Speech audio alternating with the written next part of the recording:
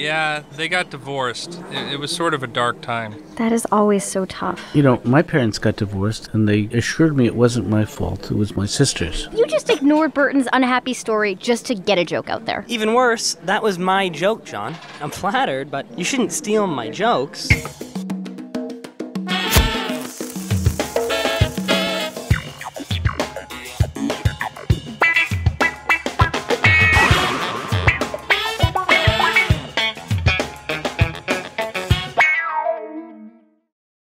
I'm flattered, but you shouldn't steal my jokes. You stole one of my jokes this morning.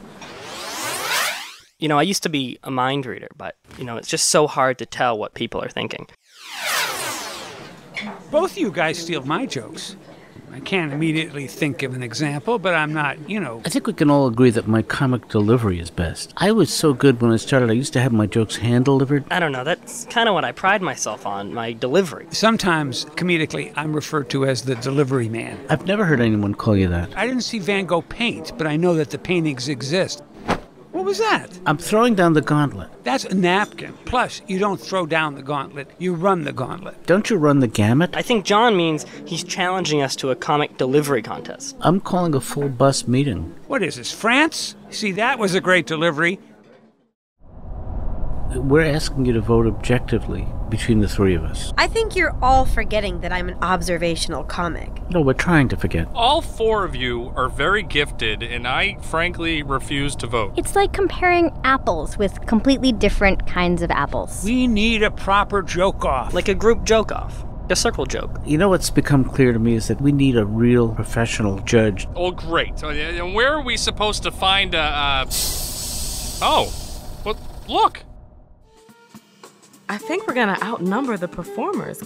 Is anyone other than me wondering why this whole thing is even remotely necessary? Well, how else are we gonna objectively find out who's the funniest? Why does it matter? Okay, a hooker, a priest. Let me make it a nun and a hooker. Hey, John, as a friend, Yep. I don't think you're starting with your strongest material. I've been opening with this joke for 8 years. But you've been playing to second graders, and this is a different crowd. You notice how my voice is going up and down with affection? Leo, I think you should just worry about Leo. That hurt. And Tanya, you should... Where is Tanya?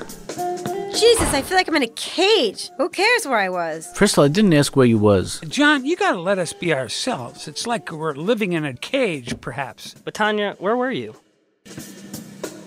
You know, when we first started this club, we started with maybe 12 people on a weekday night. I have built it to this. Thank you so much for coming, especially on a night like this. I know we all have a heavy heart with the Sunoco station closing. It's been 16 years, and we now have much of their food on sale here. Okay, here's how our scoring system works, and pay attention because it's a little complicated. Each contestant tells one joke, and I rate them from 1 to 100. A 1 represents the worst possible score, whereas a score of 100... Okay, we got it.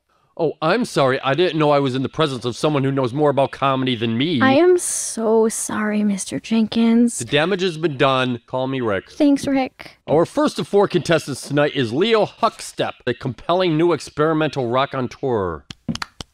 Thanks for remembering. There's my Leo.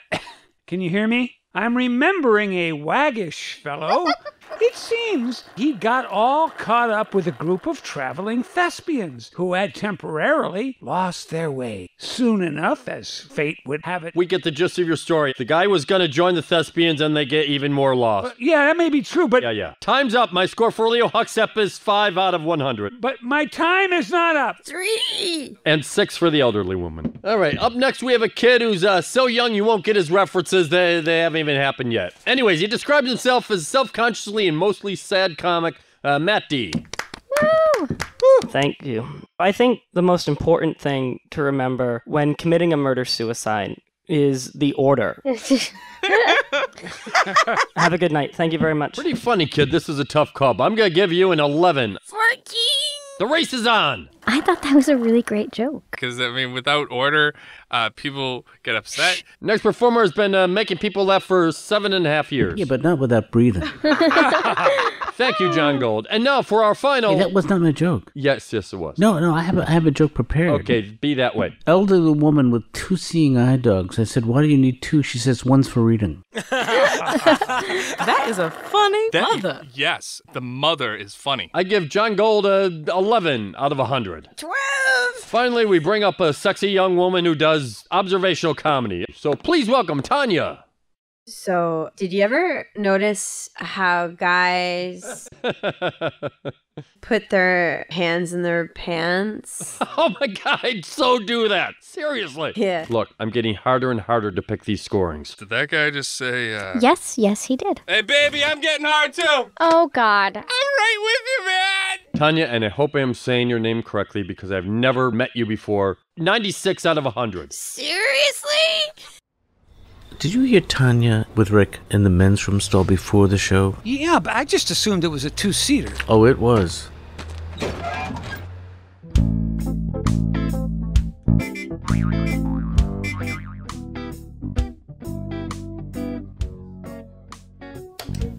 Hi, I'm Tom Snyder, the creator and director of Explosion Bus, which actually comes from a project John Katz and I did years ago called the Traveling Talent Show. We started it in the year 2000, so if anything, we are persistent. We're sort of like the Johnny Apple talents. Do you mean Johnny Appleseed? I do, but I mean, you know, Johnny I'm using Apple like talent. Johnny Okay. Appleseed. Oh, I see what you mean, But I'm using it as a... Right. Instead of like giving them food, I'm teaching them to fish. You're teaching them to fish? Well, you know that old saying, and I don't know the saying. And I guess if you don't know it, then I guess there's no saying.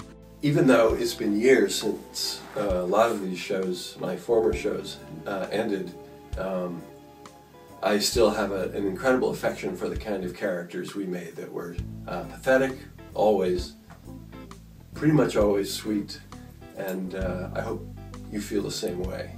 Dad? Yes. Why are you wearing sunglasses in the house? Well, they're prescription, Ben. They're helping me to read, actually, and besides, my regular ones aren't ready yet. But I like the way these look. I think they. Oh, you do? Yeah, I think they look. Cool.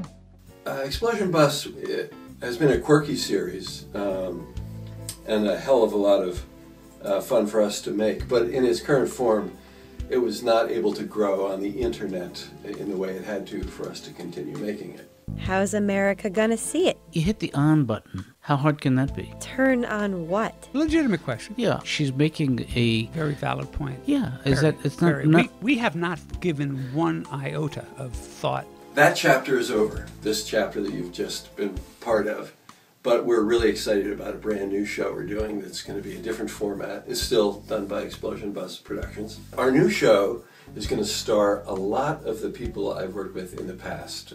We have the enthusiasm and excitement of a lot of names who you know and love from the comedy world. Whoops, you know what the music means.